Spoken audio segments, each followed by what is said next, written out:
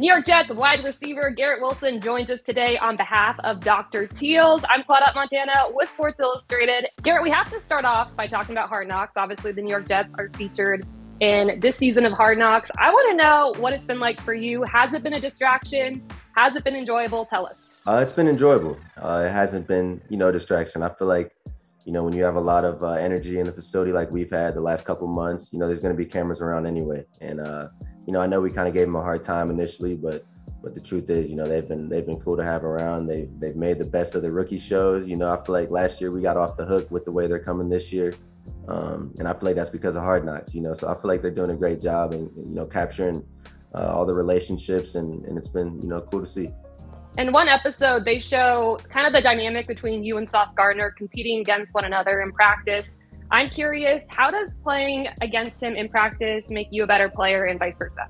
Yeah, I know that he's as good as it gets. And for me, it's every rep that I get against him is like, all right, let's see what works because, at the end of the day, those are super valuable reps. And I'm so happy that he's on my team, And last year, being a rookie, we both came in at the same time and it was really competitive, and yeah, I hadn't seen a corner that good to that point.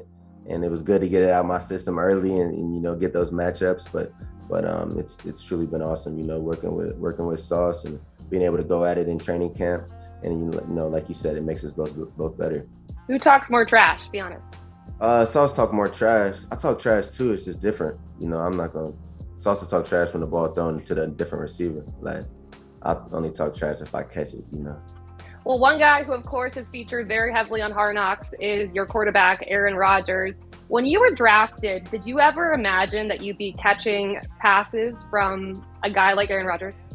I didn't. I've been watching him play for so long. That kind of seems like a far-fetched dream, So for me, like now, it's like truly surreal. It truly hasn't sunk all the way in, but maybe once I hear it over like the announcer, the PA announcer, and they're like, Aaron Rodgers to Garrett Wilson for 8 yards, then it'll fully sink in. But he's been awesome to be around.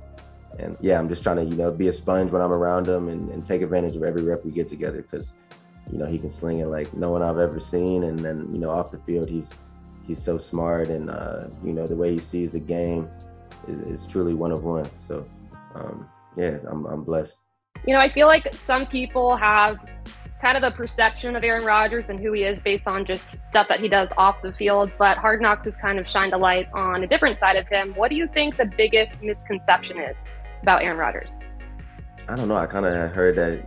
I don't know. I don't even know. I don't know. He's great. Like I heard a lot of things. I heard that, he's not going to talk to you, saying that about the young receiver. And that's a misconception because he talks to all of us all the time.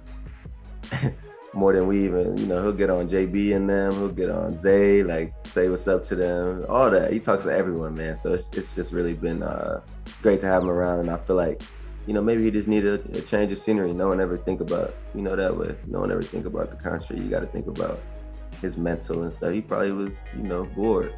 Yeah, he also seems like he's helped Zach Wilson a lot. Zach Wilson just seems a lot more relaxed, a lot more comfortable.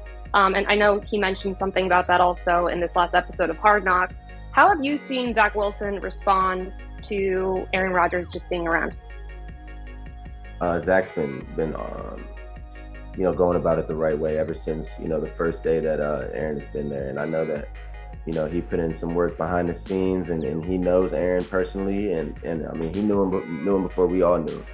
So I know they have a great relationship, but yeah, I feel like he's got a smile on his face every time I see him.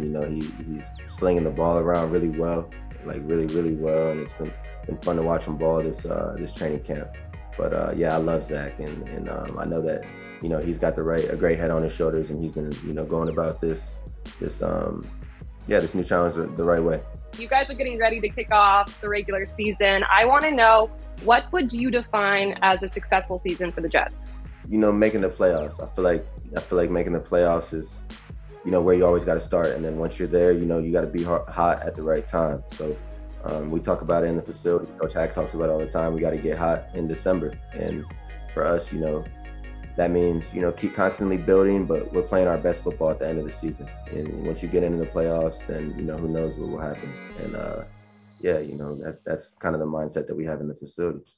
Lots of Jet fans are certainly excited. And I know that you've teamed up with Dr. Teals. Tell us about your partnership with them. Yeah, so Dr. Teals is something I've been using since I was in seventh grade. My mom used it, and I would always steal her salt. And then, as I got older, she ended up just, getting me my own. But it's something that had to be a part of my routine because, when I didn't use it, I wouldn't feel the same. And this, like I said, started in middle school. And, the night before each game, I would take a hot bath with Epsom salt. And it was, the way that I could feel good that next day. But, now I'm blessed to be working with them still. And it's something that, I feel like I said, I feel like I have to do.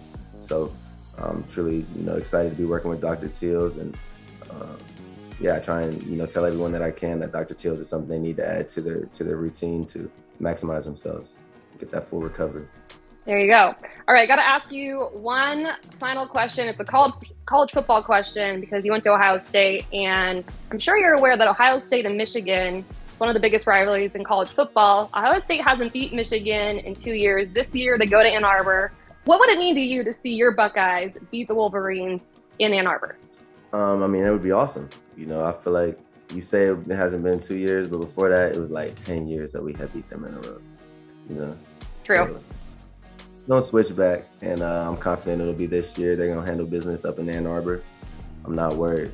I feel like if they win the game, I'll be, happy, but I feel like that's what they're supposed to do. I was just in the rivalry a few years ago and with the man. So I'm excited to watch that game at the end of the year.